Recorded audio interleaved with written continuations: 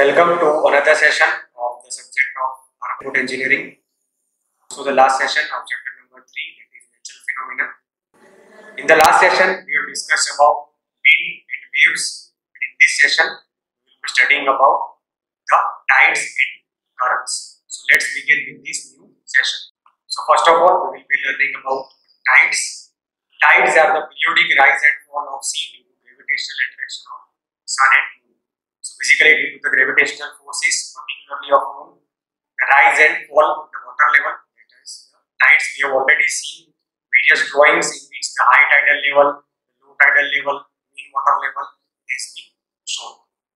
The sun being much farther away from Earth, the moon exerts more force.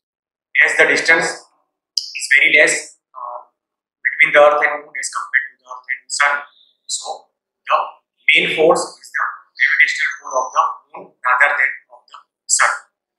Tides generally follow the movement of moon more than the sun due to the gravitational. Due to the gravitational force of sun and moon, there is the periodic rise and fall of ocean water called tides. Rise in ocean water level is called the high tide, and the fall is called as the low tide. So basically, the increase in level of water, that is the high tide, and the decrease is termed as the low tide. Tidal range is the difference between height of the high water and the low water level. So that indicates a range. Range is always between 2 points. So here the tidal range is between the lowest point, that is the low water level, and the highest point, that is the high water level. The types of tides basically are the spring tide and the neap tide. First of all, we will learn these through the figure, then we will be seeing the theoretical portion. Now basically this is the view for the spring and neap tides.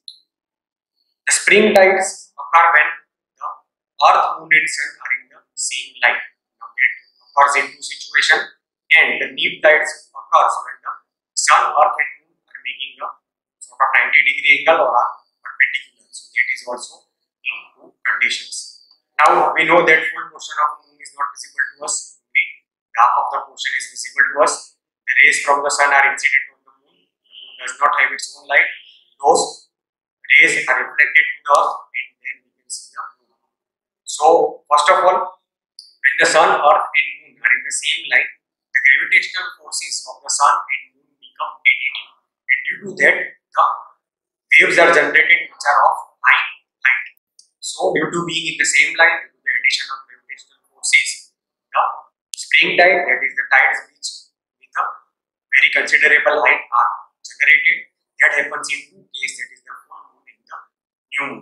So full moon is a situation in which the full portion is visible to us, that is full portion of the portion which we are able to see. As we are able to see half of the portion, so that half portion is fully visible to us in the full moon. In new moon, that is that portion is towards the sun, so we are not able to see the moon. That is the new moon case. Even in that case, as Earth, Sun and Moon are in the same line, the spring tides will be generated. This is the full moon case, when the moon is completely visible. Here the moon is not visible, it is the new moon case. And in both these cases, the tides of the considerable height, that is the spring tides of the highest height, are generated. Next are the neap tides, which are the tides with the lowest height. So that is the case in which they are perpendicular. So it is the first quarter and the third quarter. That is the movement of the moon takes place around the Earth. So this is the first quarter which is below, and in the third quarter it will be above the line connecting Sun and the Earth. So here as they become perpendicular, so the gravitational forces become subtractive. Due to that, tides with the lowest height are generated. So that are the neap tides. These are the two situations for neap tides. First one for spring tides. Here again is the view for the spring tides with the greater pull, that is as Sun, Earth and Moon are in the same line, the pulls are additive, and so the tides with the highest height will be generated. And here this is the case representing the new moon condition as we have seen in the previous image. So there is the greater pull, and due to that the spring tides are generated. Next, this is the view for the neap tides with the lesser pull, is being perpendicular, the gravitational forces are subtractive, the tides with the lowest height are generated, and this is the image where the moon is in the third water. So here the Neap tides will be generated. Now let us discuss the theoretical points. So first is spring tide. Highest tides which occur at interval of half the month, that is in the succession of 15 days, occur when the generating forces of moon and sun are additive. The sun, moon and earth fall in one line. When moon is full or new, it is in line with the sun. So we have understood all these points with the help of the image. Neap tides, that is the lowest tide of the month, occurs when the line connecting earth with sun and moon form right angle, that is perpendicular, happens when moon is in its quarters, that is the first quarter and the third quarter. Here forces of moon and sun are subtractive, gravitational forces are subtractive. When moon is in first or last, that is the third quarter, lines connecting sun with moon form right angle. Here forces are subtractive. So the lowest tide generated here, the highest tide is the spring tide. Next and the last topic are currents. So basically they are the horizontal movement of water. Current specifically is the horizontal movement of waves, is the fluctuation or the undulation on the surface of the water. Tides is the rise or fall in the water level. Causes of the currents. First is the difference in temperature and salinity. This point I will be discussing in the next slide. Turbidity of water. This point also I will be discussing in the next slide. First and second point.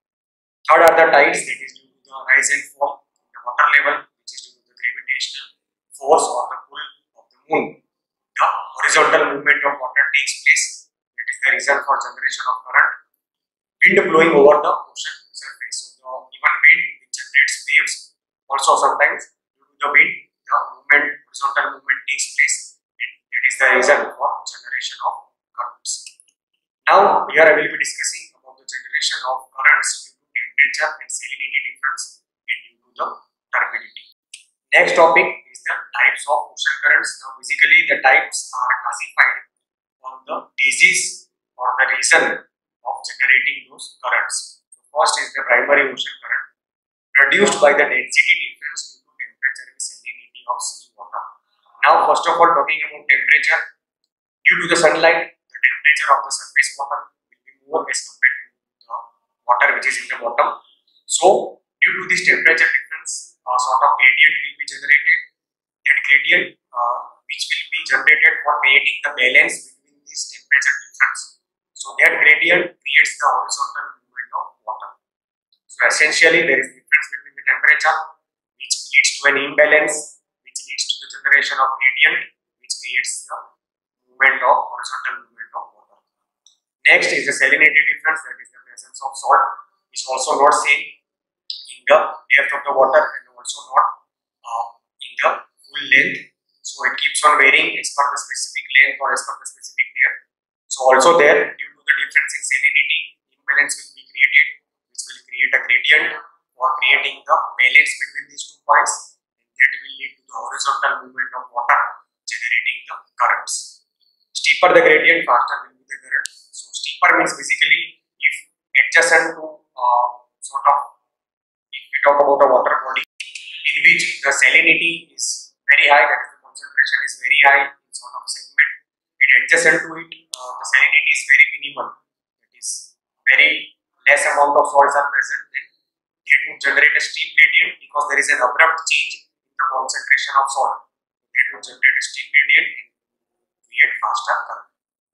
Next is the turbidity. Turbidity we know is the presence of sediments in water.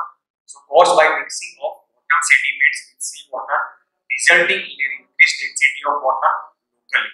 For example, landslide and the water. So here again this point is similar as to the temperature difference and the salinity difference.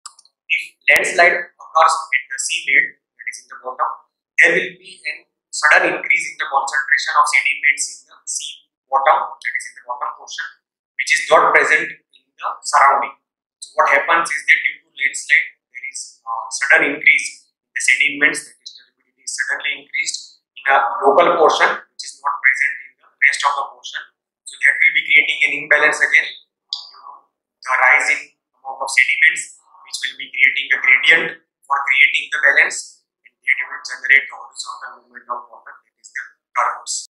Now the next and an important topic from the chapter is the littoral. This word we have come across in chapter number 7, that is is while we studied the topic of drawings, in that it was mentioned that drawings are used to reduce or mitigate the effect of littoral drift. At that point, I had told that we will be discussing this point in detail in chapter number 3. So now that time has arrived, so we will be discussing about littoral drift. First of all, the meaning of the words littoral means along the length. It is also called as longshore drift. So littoral is pertaining to along the length of this profile of the beach. Drift means movement. So here the movement of sediments takes place. First of all, what is the problem associated with littoral drift? What happens in littoral drift is that due to the movement of sediments, the profile of the beach changes, and also where this effect is highly pronounced, there the erosion of the beach can take place as a whole. So first the problem is that due to the movement of the sediments, the profile of the beach changes, and if no preventive measures are taken, that is if groins are not constructed, then after a certain duration of time, the beach as a whole can get eroded. Now let us understand the labels and the mechanism or the process by which the littoral drift takes place. First is the beach, that is the land portion. Second is the sea, that is the water portion. Third are the currents, that is the horizontal movement of water. Fourth are the waves which have been generated due to the wind. Fifth is the source, that is the movement of sediments from the beach towards the inner side. And is the backwash, which is the movement of sediments again towards the water body. So here you can see that a zigzag line is generated. Now what is the process? Due to the inclined direction of wind, the waves are generated in the inclined direction. Here we can see that the arrow is in the inclined direction of the waves. That is due to the inclined direction movement of the wind. So wind first of all generates waves, and the waves effect on the sediments as well as on the water itself. So first of all, talking about the water portion, what happens is that as the wave moves towards the beach, due to constantly coming in contact with the beach, dashing of the water with the beach, these horizontal direction currents are formed. We have learned that the reason, the generation of current, one reason is waves, winds as well. So what happens is that the waves, due to this inclined direction movement, they dash with this land portion, and the generation of currents, that is the horizontal movement of water, begins to take place. Next is the effect on sediments. What happens is that it carries the sediments from the point where it is in contact with the water body in the inner ocean. So that we have seen while you might have gone to the beaches, that is this constant movement of water takes place. So it carries the sediments from this point where if it is along the coast, then it is carried inside the inner portion of the land, and then again this water recedes, that is it moves again towards the water body. At that time it carries the sediments again to this point, that is the original, or rather adjacent to the point where it was before. So repeating again, first of all, due to the inclined direction of wind, waves are generated. Waves will be constantly dash the beach, the coast, and due to that constant dashing, the horizontal movement, that is the currents, will be generated. Next, the sediments from a point will be carried. In this, why this point is inclined? Because the waves are inclined due to the inclined direction of wind. So due to that inclination, the inclined wind generates inclined waves, and the sediments from a point are carried inwards towards the coast, and then again as the water recedes, the sediment are taken from one point to the another point along that profile, but adjacent to the position where it was before. Now the direction inclined, this is due to the wind direction. This line is perpendicular. Why? Because the backwash, that is when the water is moving towards the water body, that is due to the gravitational pull or due to the gravitational force. The gravitational force is always perpendicular, so that is why this line is straight. So if we talk about the microscopic view, say for example, first a sediment is placed here, then due to the force, that is the inclined movement of wave which are generated due to wind, the sediment will move to this point, that is inwards towards the coast. Then due to the gravitational force, that is the backwash, that is the water receding towards the water body, that sediment will move from this point towards here. So this continuous movement will take place, that is water will move towards the coast, it will recede and it will move again towards the water body. So after a period of time, the sediment which was here, due to this zigzag movement, it will move from one point to, say for example, this another point. So the profile of beach is due to the positioning of the sediments. So as the sediments move, the profile of the beach itself changes. So that is the first problem which is associated with littoral drift, that is the change in beach profile due to the change in position of the sediment itself. Here I have given an example, a microscopic view of a single sediment, but this whole movement takes place in the cluster of the sediments. So a bunch of sediments are carried due to this littoral drift, and the main reason is the inclined direction of the wind. So the profile may change, and if no preventive measures are taken, then due to the movement of the sediments, the whole beach might get eroded. So these are the main two problems related to the littoral drift and how the drift takes place, that is the movement of sediments takes place. Now what we learned about groins was that they are built perpendicular to this shore. As they are built perpendicular to the shore, what happens is that it is a wooden structure and it traps the sediments inside it. So what problem here is that the movement of sediments, so if the groins, that is the wooden temporary structure, are constructed perpendicularly and if it traps the sediments, then no movement of sediments will take place, and as no movement takes place, the profile won't change, and so the profile of the beach will be preserved. So the point which we previously learned, that is the groins, they are placed perpendicularly here in succession and they trap the sediments inside them, and as they do not allow the movement of sediments, the profile of the beach is preserved. So talking about the theoretical aspect, along shore sediment movements takes place in the zone along coast. So there is a confined zone where this movement of sediments takes place along the shore, that is along the length of the shore.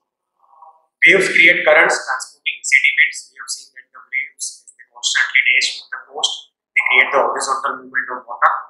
Sand drifts in a zigzag line in vicinity of the coast. So sand or sediment, as we have seen in the image, that the zigzag line is formed, which indicates the movement of the sediments along the length. Factors affecting the littoral drift are the direction of waves, because as the direction of wave is inclined, it generates waves, and the waves generate currents, and also the waves create the movement of sediments, that is the swash, which is the movement of sediments along the land portion, and then the sediments move towards the water body, that is the backwash, and that swash and backwash constantly continue and they change the or create the movement of the sediments. Amount of sediments in the water. As I told that the sediments are transported in a cluster, in a bunch. So depending upon the sediments, the effect on the profile will be pronounced. Now this is another view for littoral drift. The prevailing wind direction that will generate the waves in this same direction. And as you can see that here, the direction of swash is in this manner due to the direction of the wind. So wind generating waves and waves moving the sediments along the land portion. As you can see that backwash is always perpendicular. These are the backwash, and here as the waves are moving in this specific direction, the horizontal movement of water, that is currents, will be generated from left to right. So here direction of longshore drift, you can see that has been mentioned from left to right. Why? Because the waves which are constantly dashing with the coast, constantly coming in contact with the coast, will create horizontal movement of water from left to right into this inclined direction. So this is the direction of the longshore drift or the littoral drift. So this is the view for understanding littoral drift more clearly with the different directions. So that's it for this session. In this session we have completed tides and currents, and for the remaining topics of chapter number 3, that is natural phenomena. This is the end of chapter number 3.